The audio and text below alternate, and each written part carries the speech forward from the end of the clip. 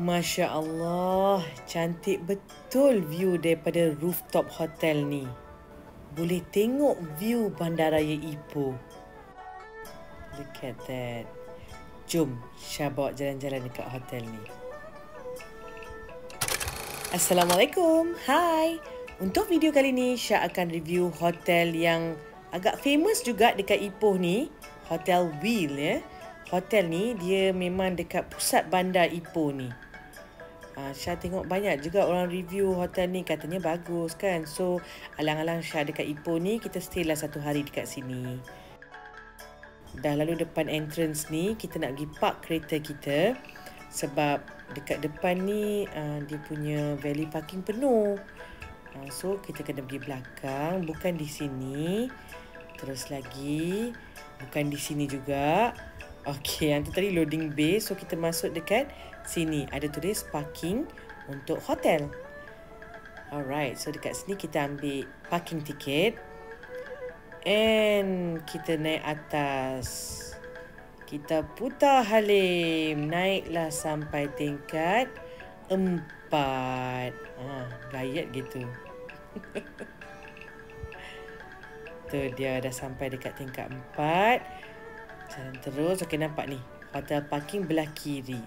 So masuk kiri ni, kita kena masukkan balik kad yang kita dapat tadi tu.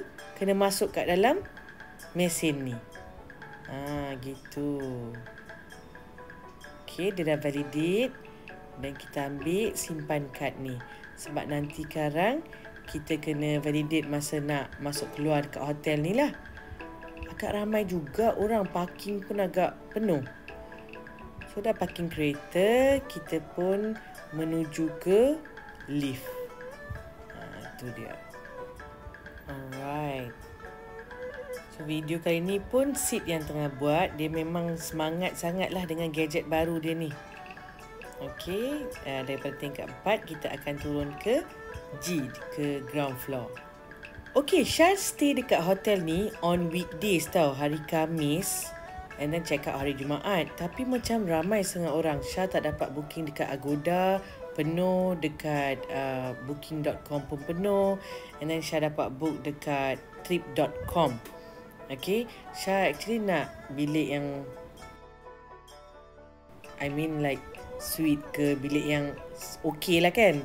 Tapi Sha dapat book deluxe twin room sahaja. Okay, ni lobby area dia. And then punya ramai orang, Sha kena beratur. Adalah dekat setengah jam tunggu untuk nak dapat room key. Okay, so Sid duduk jalan-jalan buat video lah kat sini. And staff dia pun tak silap Sha ada 2 kaunter je duk buka time tu. Okay, so stay ni RM344.83 untuk 1 malam. Agak boleh tahan juga tau harga dia. Jom kita sama-sama tengok worth it ke tak Sha bayar sampai dekat 350 untuk 1 malam dekat hotel ni. Okay, make sure tengok sampai habis. And bagi yang belum subscribe ke channel Sha, please do so. It really means a lot to me. Okay, right. So ni tempat kita akan breakfast besok pagi. So dah dapat room card. Okay, lift yang tadi kita datang daripada tingkat 4 tu, kita tak boleh masuk bilik pakai lift tu. Only guna lift yang ni sahaja. Sha dengan harapan manalah tahu boleh dapat free upgrade kan, duk tinggal weekdays. Tapi memang dia fully book. Tak tahulah ada event ke apa kan. Pusing-pusing kat sini.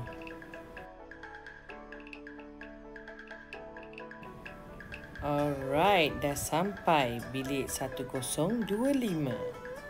Okey, kali ni memang Sid yang buat video. Dekat dalam ni pun dia yang duk buat toko bergapah ni So kita masuk-masuk je belah kanan ni, terus tandas dia. Ada sinki, and then ada towel kecil. Okey, ni lotion dengan sabun. Sid tak tunjuk amenities yang lain. Dekat drawer bawah ni ada tau. And then ada towel lain pun. Ni tandas dengan bidet spray, ada bathtub, ada shower. Okay, ni blinds ni boleh tutup lah. Okay, tandas dia tak adalah besar, agak cramp juga sebenarnya. So ada rain shower dengan stand shower. Okay, mandian dia semua dalam botol tu. Okay lah, wangi lah juga. And then drinking water, nak tambah air, kena tambah kat sini. Dekat tandas juga ada drinking water. So, keluar daripada tandas, ni almari dia. Okay, ada ni hair dryer, ada hanger, safe. Okay, laundry bag. Selipar tak ada. Okay, sebelah ni ada bathrobe. Nampak macam okey je bathrobe dia. Okey, dekat minibar dia ada complimentary kacang Ipoh. Air dia masuk dalam botol kaca. So, bila you dah habis dah air, you have to refill dekat tandas yang ada drinking water tu lah. Oh, slipper ada tu dia. Okay, slipper ada. Jadi nipis ni lah. Nipis, terlampau nipis. Coffee tea ada macam biasa. And then TV dia smart TV kalau tak silap. Nak order makan ke apa boleh order direct daripada, tengok menu daripada TV lah. Okay, ni king bed dia. And then okay, view memang tak ada. Ada satu sofa kat sini. View memang agak kurang lah. Nampak building sebelah je. Okay, jom tengok ada apa kat sini. Kosong. So, ada tempat untuk kita working desk kat sini lah. Selesa lah nak buat kerja. Okay, and then tadi ada benda tercicir dekat tepi ni. Ada iron board. Tu dia terseruk di tepi. Okay, so ada tempat untuk letak bag dekat sini. Okay, now tilam for the dia bed okey je lah. Tak adalah best sangat. Dia agak keras juga tu. Okay, so sekarang jom kita turun bawah pula. Kita ke tempat pool dia. Okay, keluar daripada lift je, belah kanan ni ada sitting area tau. Waktu pagi kalau kita datang lipat kat sini, kita dapat tengok sunrise. Tapi agak tersorok jugalah. But the view is nice. Okay, ni bar, the deck. Alright.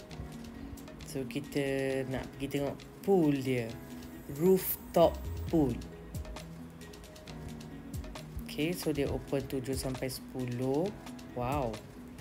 Sampai malam you. Sebab ada bar kan. So, we can chill at the pool side lah waktu malam. Tapi pemandangan daripada rooftop ni serius memang beautiful sangat.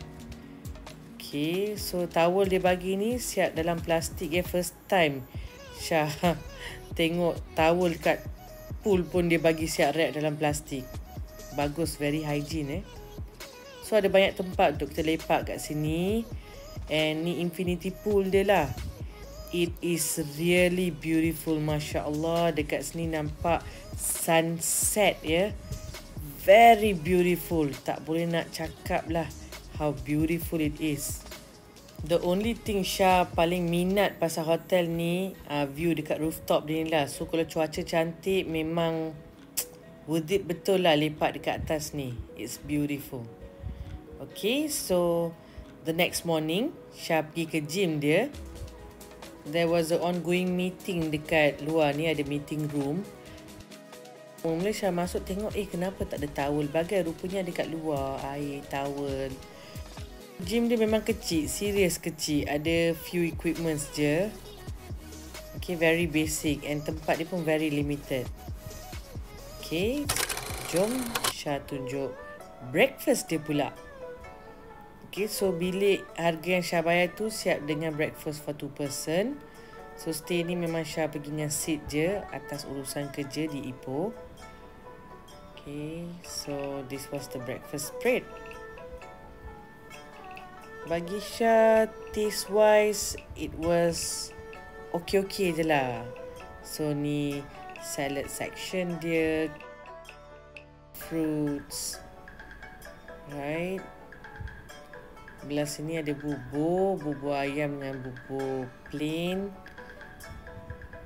Ni pun Sid yang dok buat video ni. Layankan je lah.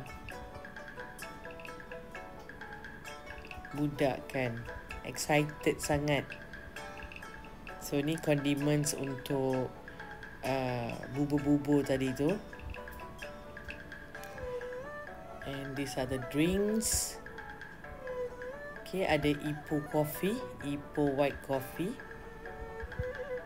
Ipoh white coffee was nice. Then coffee lain pun ada. And then belah sini ada nasi goreng, mi goreng. Right.